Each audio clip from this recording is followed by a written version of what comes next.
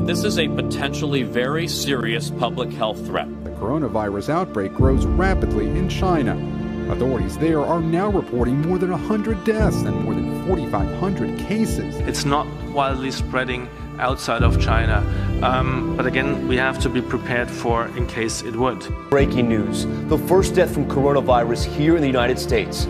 A man in his 50s dying from COVID-19 infection in Washington state. Unfortunately, one person passed away overnight. This brings the total number of Americans diagnosed with COVID-19 to at least 69. There's a possibility that sometime today we'll do a quarantine. I don't know how that could be legally enforceable. Citing a survey that around 90% of their cities don't have enough masks, test kits, and other personal protective equipment. More than 500 members of the NYPD have tested positive. Today, the first officer to die from the virus, Detective Cedric Dixon. The mayor is warning that the month of April will be much tougher than March.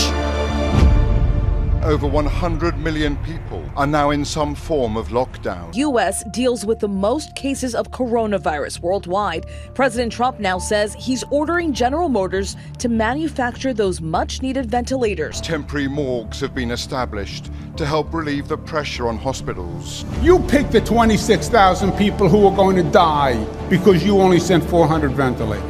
And here is a sign of the times. Pope Francis praying alone. New York, where cases have soared past 44,000. In Louisiana, another major outbreak into a 3,000-bed hospital. As the number of cases in the U.S. jumped again overnight.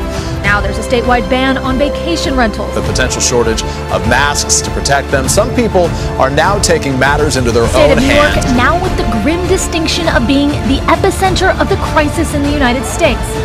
Friday night, all across the city, a show of appreciation for those on the front lines. As doctors continue to warn the system's overwhelmed and scramble to build makeshift morgues and field hospitals. But the more immediate task is saving lives and bracing for the surge of patients that will test America's healthcare system to the very limit. Robert Moore, News at 10, Washington.